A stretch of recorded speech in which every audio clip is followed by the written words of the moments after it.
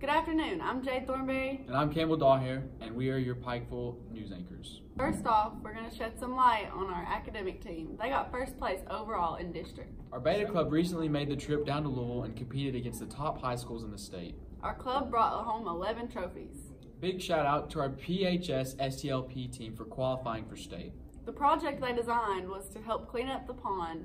They are just now pitching their idea to the city. Also, we had our new varsity court winners, Annie Sawyer and Christian Builder. Huge shout out to Pikeville's very own Emma Johns for winning Miss Kentucky Teen. Here's an interview with her to get more information on. Hey Pikeville High School, I'm Jade Thornberry and I'm here with Miss Teen Kentucky, Emma Johns. Emma, what has being Miss Teen Kentucky done for you so far? I've got to work with a lot of different charities, and I got a scholarship to EKB, which is awesome. So it's just gave me a lot more opportunities than I would have had if I wasn't Miss Teen Kentucky. Okay, Emma, so what has the journey been like to get here?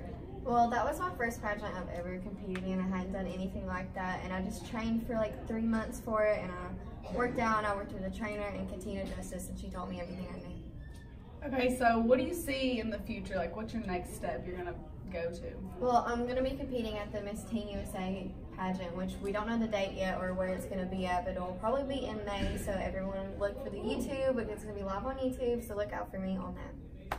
Recent rankings placed Pikeville as 6th in the state for performance academically. Our seniors here have a 22.5 ACT average.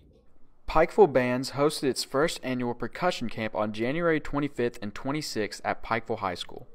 The event was specifically for junior and senior high students enrolled in Pikeville High School's Percussion Studies 1 and 2 courses. The camp's featured guest clinicant was Dr. Matthew Geiger, assistant professor of percussion at East Tennessee State University, where he coordinates the university's percussion program.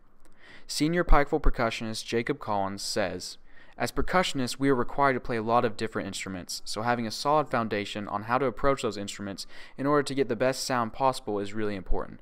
Percussionist Chris Ramey added, "Dr. Geiger's attention to detail made our sound production much better. His teaching style allowed us to learn various techniques in a comfortable environment. It was a fantastic experience." Director of Bands, Dr. Scott Basalia, believes it is necessary to provide many opportunities to expose his students to music educators. Bringing musicians to our campus who have rich pedigree and experiences exposes our students to the highest levels of artistic performance and scholarship. Senior percussionist Brock Runyon realized that it was a lot more fun than he realized. "Having teachers of Dr. Geiger's caliber is definitely allowing us to take it up a level at Pikeville," said Runyon.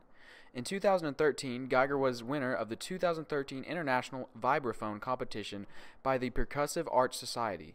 He is also a percussionist and timpanist for the Grammy-nominated recording of Darius Milhaud's Le Oresti. While opportunities to study with such professionals is rare in Eastern Kentucky, Bersalia believes it is necessary and crucial in helping a student reach their full potential. "We are very fortunate to have an administration who sees the importance of excellence in teaching and who are supportive of our arts programs. They know that it is impossible to help students raise their standards if an example is not provided for them. Having seasoned professionals like Dr. Geiger on our campus only strengthens our students' knowledge and abilities." Jacob Collins remarked, "We know it's very special to have Dr. Geiger come to our school to teach us, and it is something we do not take for granted."